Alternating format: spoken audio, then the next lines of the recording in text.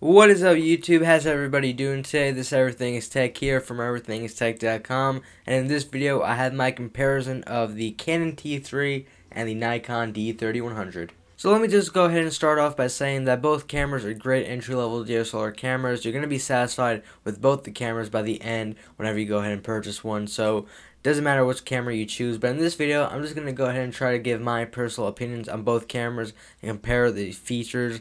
And so I'm going to have 10 rounds where I compare almost all the features of the cameras and to see which one comes out on top.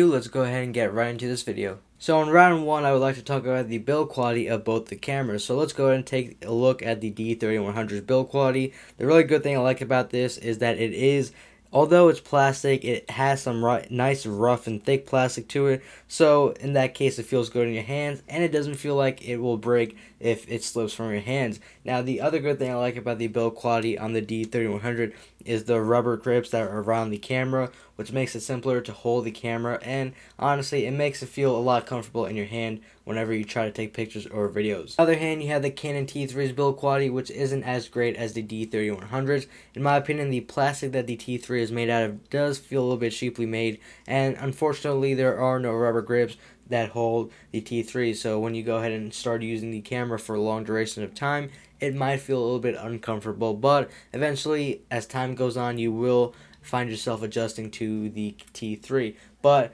for this round, I would have to give the build quality to the Nikon D3100. So in this round, we're going to be talking about the specs of both the cameras. So let's go ahead and start off with the Canon T3 first. The T3 does have a 12.2 megapixel camera, which does take video at 720p at the rate of 30 frames per second. On the other hand, we have the Nikon D3100, which is a 14.2 megapixel camera and is capable of taking 1080p video at the rate of 24 frames per second. So in round 2, which is all about the specs, this round does go to the Nikon D3100 as well. Rounds 3 and 4 will be grouped together because they're pretty much coincide with each other. Round 3 is about the actual interface of the camera, and round 4 is about the button placement, and I do think they coincide together. As far as the interface goes on the Nikon D3100, I'm not a big fan of the interface because for me personally, I feel that the interface is slightly laggy, and not only that, but I just find it to be a little bit too cluttered. Like if you go ahead and take a look at the menu, all the options you have are on the side, and you have to just go ahead and click on the navigation to go down the options, and then you can go down the actual menus for that specific option. And for me, I don't like the interface of the D3100 because I kind of think it's not as simple as it could be as compared to another interface of a camera. Now, looking at the button placement, I'm also not a big fan of the button placement on the D3100 because it's all cluttered around the camera. You have some buttons on the side of the LCD screen, you have buttons on the other side of the LCD screen, you have buttons on top of the camera, and you have buttons towards the lens placement where you put the lens in. And honestly, for me, I think it's all cluttered around and you don't have all the buttons together, which kind of might get a little bit confusing when you first start using the actual camera. Now, on the other hand, we have the Canon T3's interface, which I really like a lot more than the Nikon D3100's for several reasons. Now, if you go ahead and click the menu button, you go or into the menu, and all the way on the top you have 4 different colors, which indicates different little things. Now if you go ahead and take a look at the red menus, they actually tell you that if you go ahead and click on either one of those 4 camera menus, I guess, it allows you to actually change something about the camera related. If you go ahead and click on the 2 blue options, you're going to change something about how to view your photos. If you go ahead and click on either one of those 3 orange or yellow menus, you're going to be able to change something with the camera's photo taking features. And then on all the way in the end, you have the green one, which allows you to change something with the menu. And honestly, I think the interface on the camera of the T3 is a lot simple to use. It's easy, and the interface is one of the biggest reasons I recommend the T3 to anyone who wants to buy a DSLR camera. Also, I like the button placement on the T3 because you have all your buttons pretty much in one whole side of the camera, which also makes it a lot easier to get to them and makes them a little less confusing in my opinion because you have them all together and you don't have to keep looking around the camera for any additional buttons, and it gives you one whole place to access all your buttons and all your features about on the camera. So the round 3 and 4 will both go to the Canon T3. So in round 5, we're going to be discussing the video quality of both the cameras. And this is a really quick review. Both cameras do take HD video. The Canon T3 takes 720p video at a rate of 30 frames per second, whereas the Nikon takes a 1080p video of 24 frames per second. And honestly, both the quality on the video for both the cameras are fantastic.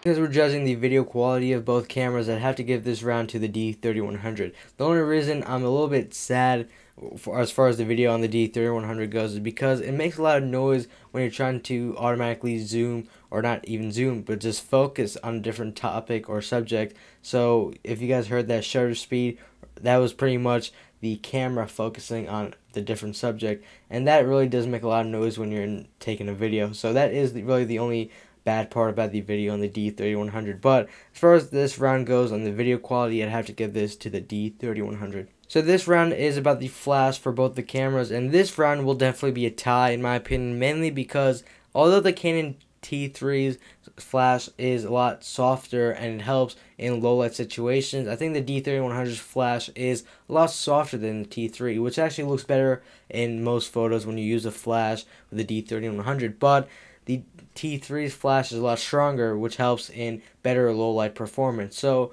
for the flash round, I'd have to give this down to a tie to both the cameras. And here is also a photo, if you aren't looking at it right now.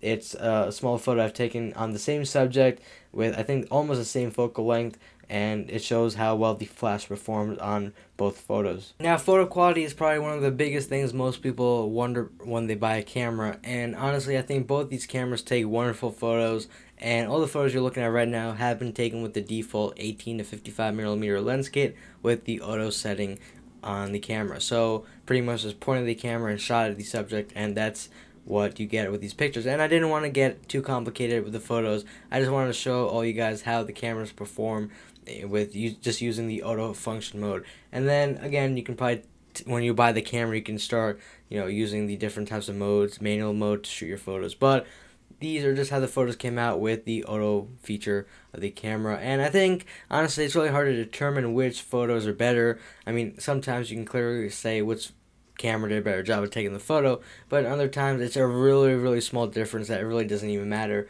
So honestly, for this round 7, the photo quality, I have to give this a tie for both the cameras. In round 8, we're going to be talking about the viewfinder of both the cameras, and honestly, I think I have to give this round to the T3 because the T3's viewfinder is a lot easier to use and it's a lot quicker to navigate through. If you go ahead and look at the T3's viewfinder, all you have to do to change the focus depth or the focus level is have your thumb on a button, and then you have to have your index button just scrolling down the wheel, and you can change the whole depth of focus and the whole level of focus. On the Nikon D3100, you actually have to have your left finger, or not your left finger, but your left hand, a finger from your left hand holding out a button, and then you have to use your other hand and a finger from your other hand to use the navigation keys to change the level of focus. So in the end, it takes a longer time to change the focus on the Nikon D3100, whereas on the Canon T3, it's quick and it's really simple. So that's why I have to give the T3 to say that it has a better viewfinder than the D3100. We finally made it to round 9, and we're almost done with the video, but so far both the cameras are at a tie. Both cameras have 5 points right now each. And this section, or this round 9, is all about the LCD screen. Now, honestly, it comes down to personal preference on which LCD screen you like, and most people like a larger LCD screen better, and others like a more sharper and clear LCD screen better. So the Canon T3 has a 2.5-inch LCD screen, but it's really sharp, it's really clear, and I think the Canon T3 has a lot more sharper image on the LCD screen than on the D3100. On the other hand, the D3100 has a 3-inch LCD screen, which also looks really nice and magnificent, but I don't think it's as clear as the Canon T3's LCD screen. So for this round, I have to give both the cameras a tie on the LCD screen. So we finally made it to the final round in this video, in round 10. And in round 10, only one camera is going to come out on top. Round 10 is about how easy it is to use either one of the cameras, and the main reason I put this part in the whole video is so that people know that both these cameras are entry-level DSLR cameras, first of all. So eventually people are going to start making a transition from digital cameras to SLR cameras, and if an SLR camera seems confusing at first, people are going to get discouraged. So the main reason for me putting this part in the video is to show that which camera is easier to start using and getting into photography, or SLR photography.